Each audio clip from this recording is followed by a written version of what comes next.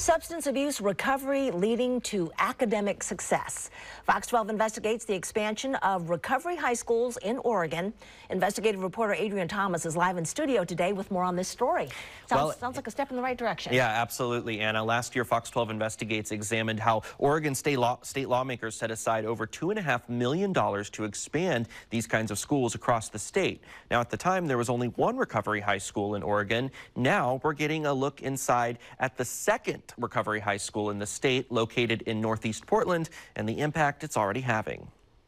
Rivercrest Academy opened in fall 2023 and has served about a dozen students this year. Located in Portland's Concordia neighborhood, the school's principal, Todd Nicholson, says Rivercrest serves and is funded by all 8 school districts in Multnomah County. But there are plans for expansion thanks to new state funds. So we're in a process now of becoming one of hopefully one of the designated recovery schools in Oregon. It's a bit of a competitive process, and there's the legislature has made it so there can be 3 schools open per biennium.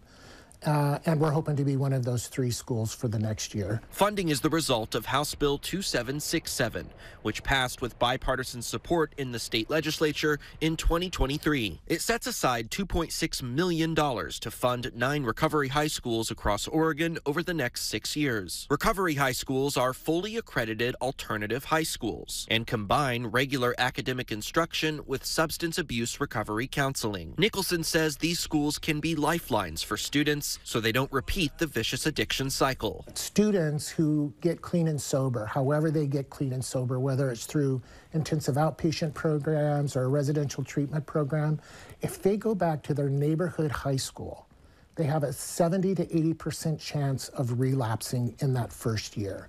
Most of those students relapse in the first 4 months. We met Rivercrest recovery mentor Sammy Greenfield a year ago when we highlighted Harmony Academy, Oregon's first recovery high school in Lake Oswego. Greenfield was part of its first graduating class. She's now paying it forward by helping other teens in recovery by leading daily recovery groups with Rivercrest students. They hear the story of somebody who got sober and they relate to it even just a little bit, and they think like, oh, maybe I can do this. We also talk about maybe things that they do or don't get at home, like how to have healthy relationships or relapse prevention. 2 junior Rivercrest Academy students tell us their first year in a recovery high school has already had a positive impact. Rivercrest asked we conceal the student's identity for privacy reasons. What is it about the day-to-day here that is so helpful and beneficial for you both? Like, a big part of it is the recovery groups that we have. So we start each morning off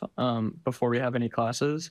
We meet in this room. We just check in, maybe have like an intention we set for the day or like how we're feeling. And we just go around in a circle and share. It helps build a stronger sense of community. And I also really enjoy like how small the school is with like the number of kids, because I like really struggled with anxiety, and being in a massive public high school with thousands of kids was probably like the worst place I could have been in. Students tell us it's the tight-knit environment at Rivercrest that helps create the kind of camaraderie where everyone works together to support each other in their recovery journeys. I think it's also such a cool thing that we share common troubles and common interests. It really allows for like super unique kind of connection. In schools like this or environments where you bring recovering addicts, people that are in recovery, into a little space together and they get to know each other, there's a lot more communication and openness than you're ever going to see anywhere else.